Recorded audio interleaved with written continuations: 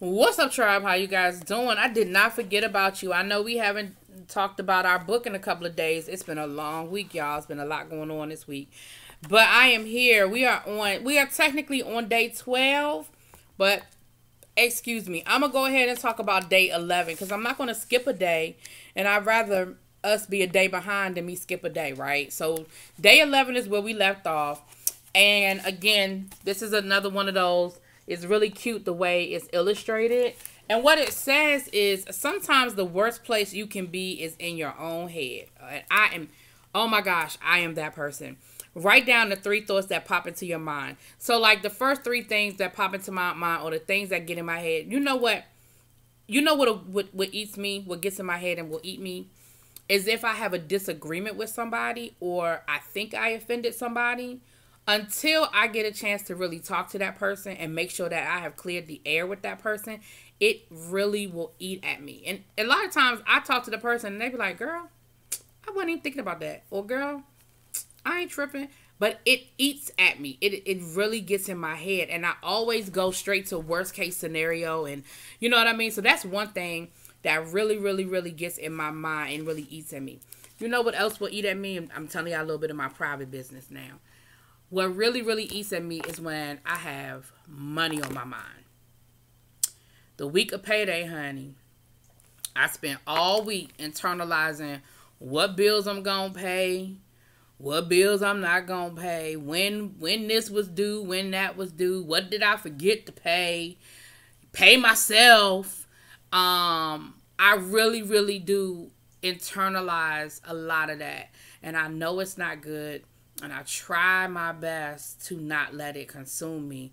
But it is a really bad habit that I have. So I know that that's at least 2 of the 3 things that I'll probably write in this box. So think about it, you guys. Meditate on those things that you allow to live in your head. And I'm going to take it up. Let me make sure that's not day 12. Hold on, because sometimes... Okay, I'm going to wait till day 12 because day 12 sort of addresses what I was getting ready to say. So I'm going to wait till day 12. So we're going to do day 12 tomorrow. Now, what I want to make sure I reiterate the fact that we're going to do a giveaway when I set up the live stream with Janai. And we'll talk with, we'll have a live stream with her and talk about the book. I am trying to schedule it for this weekend. I have not been able to confirm a time yet. Once I do, I will schedule it as a live on my YouTube page. So you know how you can schedule it and you'll see, okay, I'm going to go live Sunday at 3 o'clock. And I'll put on their book club chat with author. So you'll know exactly what the live is about. But as soon as I can confirm it, I will do it. Also, like I said, I'm doing a signed copy giveaway.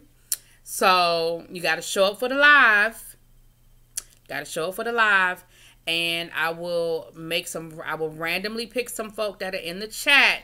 So you can't be in the bushes. I got to know you in the live so that I can randomly pick some folk. I think the fairest way to do it is that I'll put the people's names on a sheet of paper and I'll pull the names out. Because if I just say, oh, look, that person, then y'all will swear I just picked people I like. So I want to keep it fair.